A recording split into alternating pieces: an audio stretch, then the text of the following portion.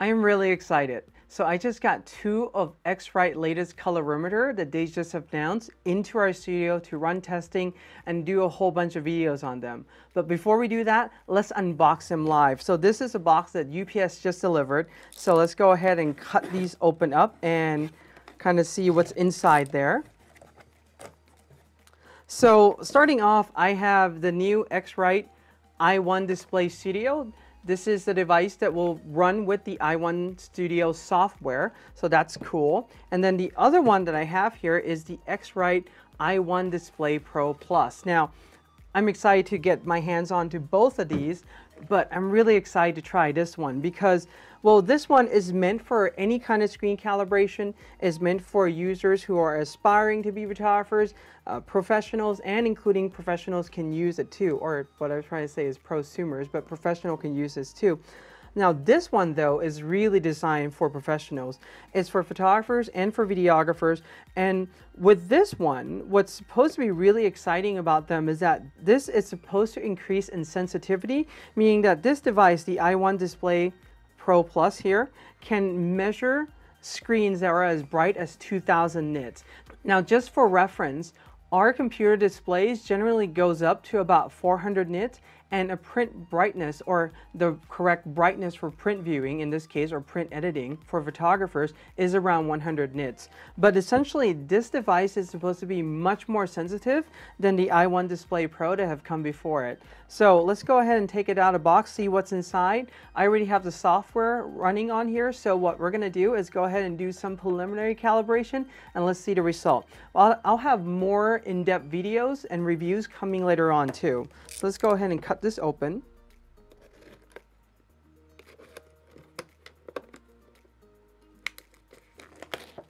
It's like opening box ASMR.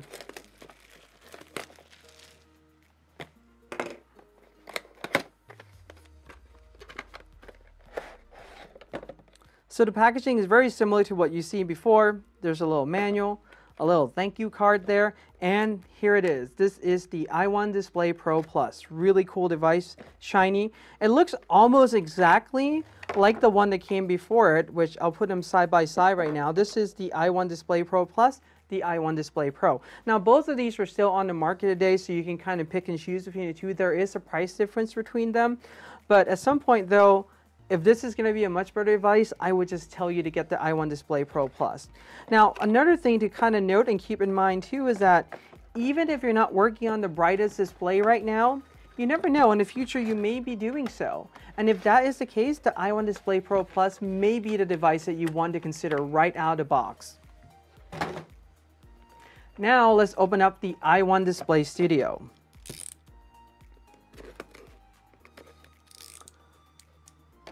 One more thing to note too that I didn't mention is that the i1Display Pro Plus and the i1Display Pro works with the i1 Profiler. That's X-Rite professional calibration software. And the i1Display Studio will work with the i1 Studio software. So let's go ahead and unbox this open.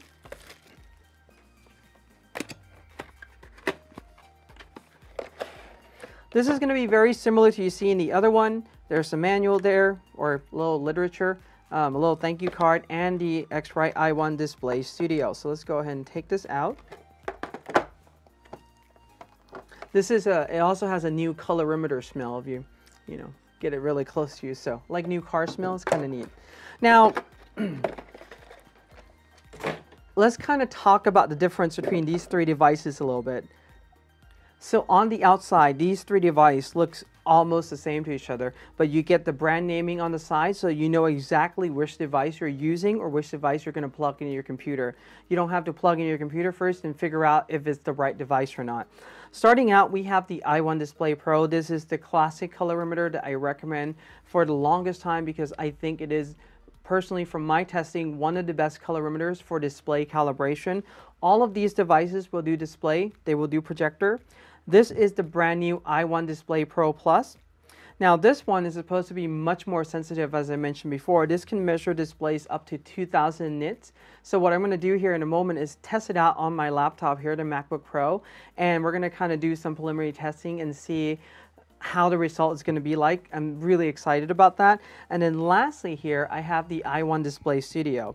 Now the i1Display Studio will work with the i1 Studio software. The i1 Studio software is really meant for aspiring professionals or any prosumers out there, or anybody who wants to calibrate their screen and get good color result. If you're going to do any kind of printing at all or involve any printing or any professional workflow, then I would definitely recommend that you get the i1Display Pro or the Pro Plus. All right, that being said, let's go ahead and take the i1Display Pro Plus and let's plug it into our computer. I'm not going to go too much in depth with the software here in this case. We're just going to kind of just run through the software, quickly calibrate it, and then pull the ICC profile up in color sync to see how it looks. So I'm going to go ahead and do that.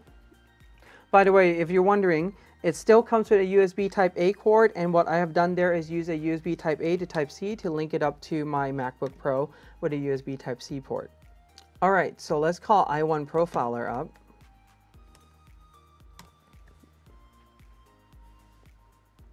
It's asking us if it can check for update automatically. I'm going to go ahead and say check, which is perfectly fine. And then we'll wait for the program to launch here. I am going to wait for the computer to recognize the i1Display Pro Plus. In fact, I'm going to go down here and click on i1Display Plus here. There we go. Now it's showing up as all green marks is ready to go. Let's go click on Advanced. And then we are going to do profiling. Now the interface, because if you use the i1Display Pro, you will notice that the interface is exactly like what it is before. It hasn't really changed. In this case, I'm going to profile my laptop to 100 candela. The gamma curve here, I'm going to use 2.2, which is perfectly great. Let's go ahead and close that out. And next thing we're going to go click here is the profile setting. Because I'm running on a Macintosh, I'm going to keep the ICC profile version 4. That's perfectly fine. In this case, the color patches, what I'm going to do is let's go ahead and pick the large color patch and let's see how this looks. And then now I'm at the measurement screen. Let's scroll down here a little bit. And then we're going to go click on Start Measurement. So the moment you click on Start Measurement, it's going to disable any other profile that was there. It's going to go back to panel native, which is good. Now what I'm going to do is go ahead and hang the i1Display Pro Plus from the display on the display like so. Make sure you tilt your laptop screen black so that it remains flat on the display so that light doesn't come in and contaminate it. And let's go ahead and click Next here.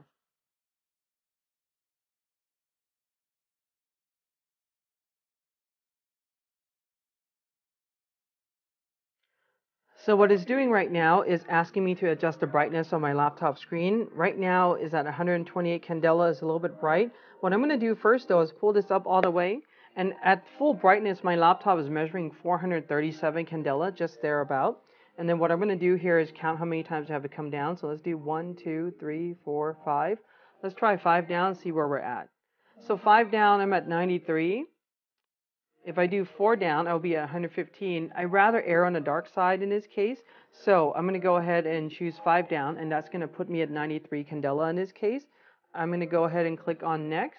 And now it's going to measure those patches. So there's 461 patches it's measuring. It should go fairly fast in this one. In general, this should take about 8 minutes if you do a full large size patch. Then afterwards, we'll come back and see the result.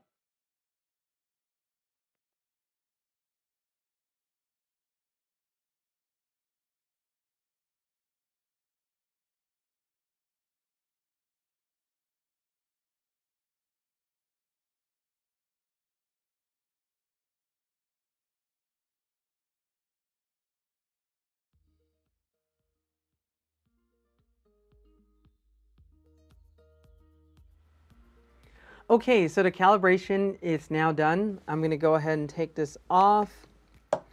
Let's go ahead and click Next here. So we have the measurement. Let's go to ICC profile. I'm going to name this, let's shortcut key this, i1Display Pro Plus, DPP. There we go. I'm going to go ahead and click on Save Profile.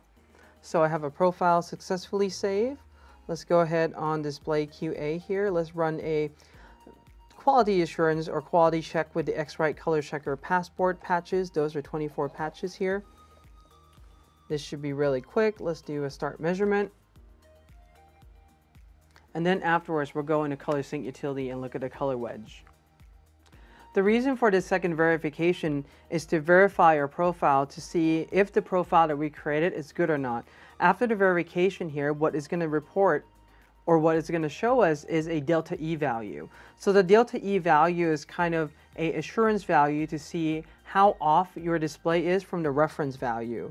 So what I'm going to go ahead and click on next and go see the report. So in my report, I have here a delta E average for this display of 0.29, which is really good.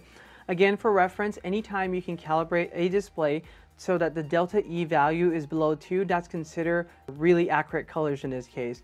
So now that I have the display verified, I'm going to go ahead and just really close this out. Well, let's go ahead and add this to trending quickly first, and then we'll go ahead and exit the program. So let's add this to trending. Perfect. And then let's go ahead and exit i1Display Pro. I'm going to go ahead and call up Color Sync Utility. And this is where the funs begin. So what we're going to do now is, this is the profile that I have calibrated my laptop using the i1Display Pro. So the profile looks really good. The 3D color space right here looks really smooth on both sides. Now I'm going to go ahead and say, let's hold this for comparison. And I'm going to bring in the ICC profile from the X-Rite i1Display Pro that's measured using the large patches, and let's see how that looks. Okay. So again, it's kind of one of those give and take where the i1Display Pro can show a little bit more in some areas. Now let's actually go ahead and hold this one, the i1Display Pro, and let's do the i1Display Pro Plus and bring that in. So it's really kind of interesting.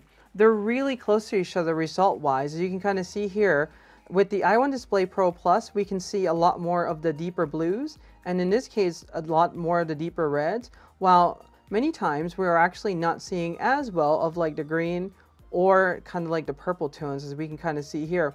Overall though, they're fairly close to each other. I just think that because of the change in hardware, it causes some sensitivity changes in certain color spectrum, and that may be the case here. But if you take a look at even just the outline of the 3D model itself, there's really not even a gap, or not even a big gap at all. So it pretty much covers it fairly well.